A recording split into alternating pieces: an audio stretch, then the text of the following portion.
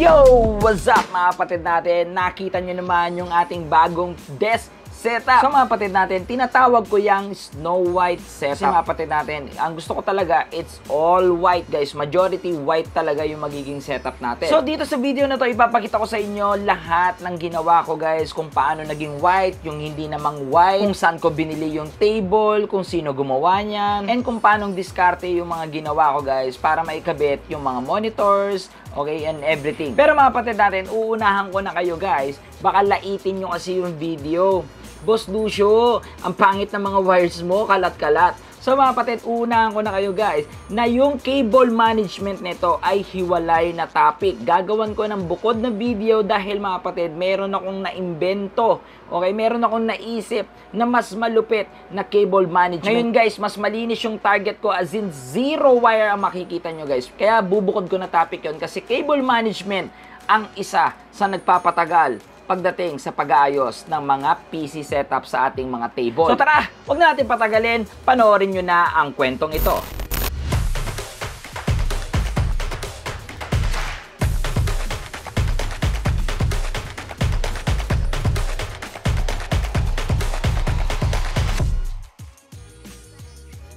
So this is the last day na makikita natin ganyan yung ating setup. Ayan.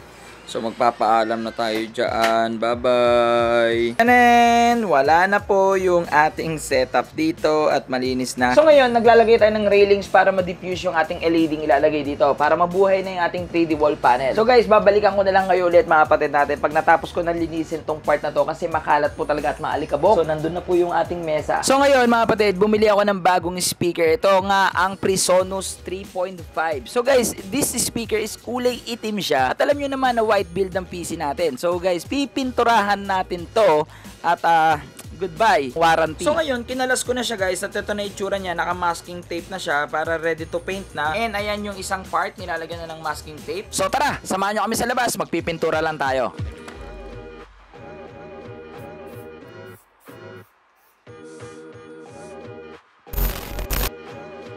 So ngayon, ito yung ating CPU tempered glass na Lian Li. So ngayon may binili tayong white vinyl sticker. So ngayon papalitan natin yung mga block na yan ng white para maging all white na talaga yung ating PC build. So yan mga kapatid natin, mas malinis na ngayon yung ating setup. Okay, wala na yung black. So yung tempered glass natin ngayon guys is white na yung kanyang border. So mas bagay na siya sa ating PC setup. So yun, gusto ko lang munang i-share sa inyo na bagong tabas tayo habang inaantay ko dumating yung ating gaming table. So guys, ito dumating na siya. So tara mga kapatid. Pero pogi ba tayo sa bago nating haircut? Pogi, no?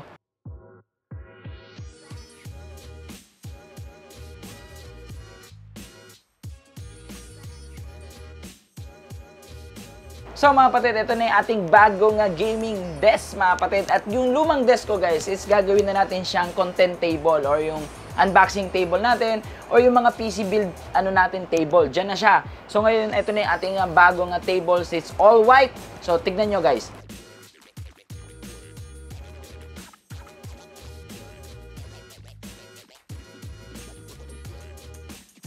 So mga kapatid natin, sa may gusto ng ganyang table or kung gusto nyo rin po magpa-customize kagaya ng sa akin, ay pinagawa ko yan sa custom PC. So by the way, shoutout sa custom PC. So ang custom PC ay located sa Tondo, Manila. Pero mga kapatid natin, pwede sila mag-deliver if you want to buy a custom PC. And then mga kapatid, sobrang sulit na mga PC components sa kanila. And mga kapatid, baka soon, makita nyo na bumubuo na rin ako ng PC ng mga taga-custom PC. And gumagawa din sila ng mga gaming table, gaming room. Nagdi-design po sila ng lahat ng yan. Pwede kang magpa-customize, pwede kang magpa-quote sa kanila. Just message the page mga kapatid ng custom PC. Again, thank you sa custom PC at medyo natagalan lang dahil nga sa production ng pandemic mga kapatid natin, medyo mabagal. Pero guys, worth it naman, di ba? So nakuha natin yung ating matte white na custom build table. So ngayon mga kapatid natin, lalagay na natin lahat ng ating gamit dito, yung ating buong setup. So ilagay na natin tong PC natin, napakabigat! Bigat mo! You're so bigat ha? Bagay na siya dito guys. It's all white. So mga kapatid, meron ako nabili na bagong mounting natin. North Bayou. I don't know how to pronounce that. So, pinaint ko na siya na white, guys. Ito, hindi ko na po pinaint na white kasi cover naman yan. Ito kasi lalabas. So guys, ito naka-paint na white. So guys, tara, lagay natin.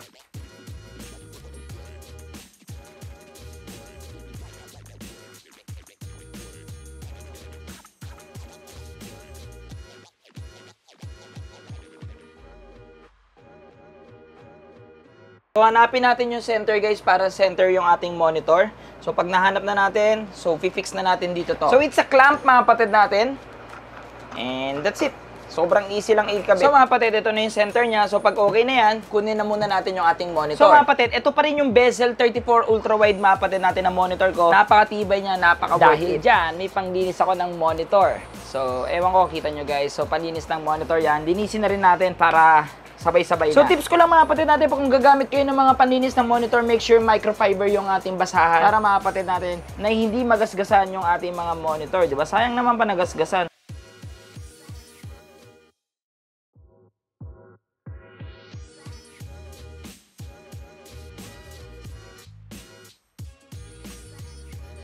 So ngayon mga kapatid natin, ito naman yung bigay sa atin ni Asus na monitor guys. 165Hz mga kapatid. So ito na yung magiging gaming monitor ko. So dito siya sa ibabaw. So, pero by the way, lalagyan ko muna to ng white sticker para bumagay guys. So mga kapatid natin, marami ako dito nga white vinyl sticker. So guys, ito gumapit na tayo. Ilagakabit natin dito sa ating Asus.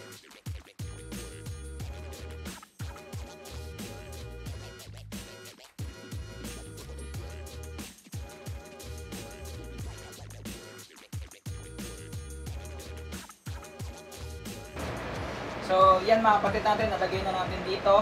And then, baliktad natin ikakabit yung ating Asus guys. Pabaliktad na ganyan para nasa ibabaw yung white, hindi po nasa ilalim. So, ganyan natin siya ikakabit.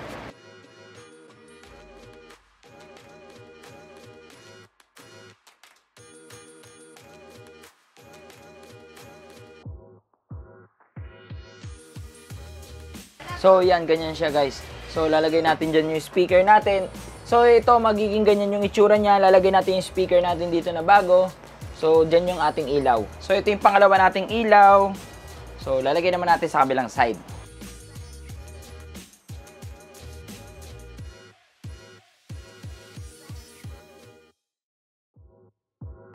So, yan, unti-unti na nabubuo yung ating PC setup dito ulit. So, lalagay naman natin yung speaker ngayon. So, ito mga kapatid natin, yung table na pinagawa natin, may kasama siyang stand na ganito, yung design na ginawa ko. So, guys, dito siya. So, yan mga kapatid, nalagay na natin dito yung speaker stand natin. Diyan. So, ito, pipinturahan ko na lang ng puti yan para bagay naman, malinis naman tignan. So, that's it. Sa kabila, ganyan din yung gagawin natin. Lalagay natin yung isang stand dyan. So, balikan natin kayo, ha? So, now, mga kapatid natin, ay finally, na dito ko na ilagay sa gilid ulit yung ating boom arm para po mas accessible siya, mga kapatid, and then left, right. Ito na, napag-decide na ulit ako na ibabalik na po natin ulit itong ating microphone na to. Kasi, mga kapatid natin, mas maganda pa rin siya para sa akin. Although, maganda rin naman yung maano, pero kasi mas mukhang studio datingan natin dito sa microphone na to, eh.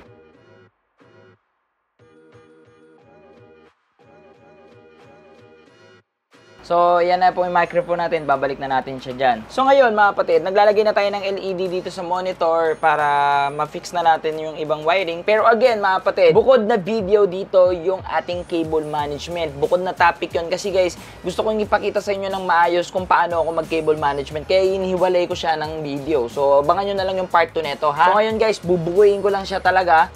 And that's it.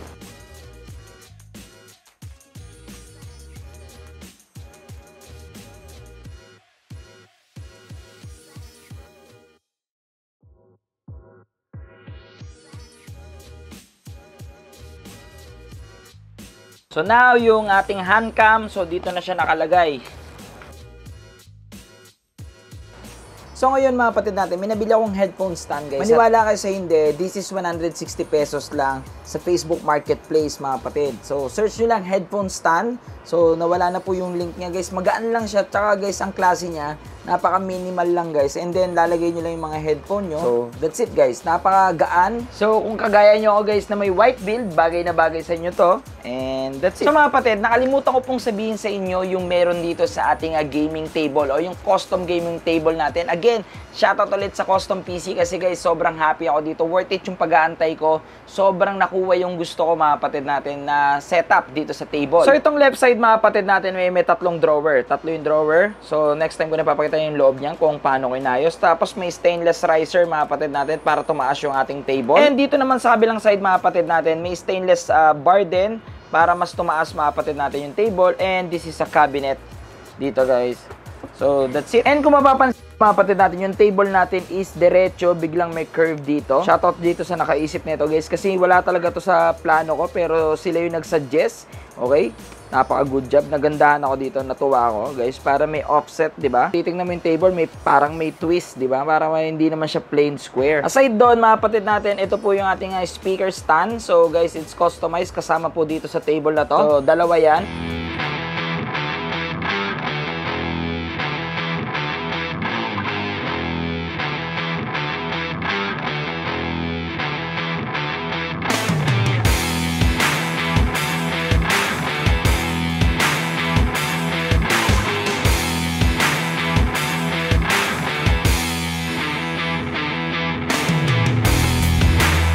Yun na nga mga kapatid natin, yung ating Snow White setup guys. So nakita nyo na yung mga ginawa ko, kung anong discarding ginawa ko guys, kung paano ako naglalagay ng mga LED. Gusto ko po muna ulit mag-shout out kay Custom PC. Maraming salamat dahil sa dami na nakausap ko guys. Si Custom PC lang ang nakagawa ng gusto kong table. So yun lang guys, abangan ninyo yung part 2 nito, the cable management. And kung gusto nyo pa makita ng mga ganyang content, don't forget to like, share, and comment, and subscribe at yung maliit na bell para lagi kang updated sa lahat ng ating video. I'm Luis Teves, aka Boss Lucio, ang inyong stream coach. Para sa inyong mga stream and tech problem, happy streaming!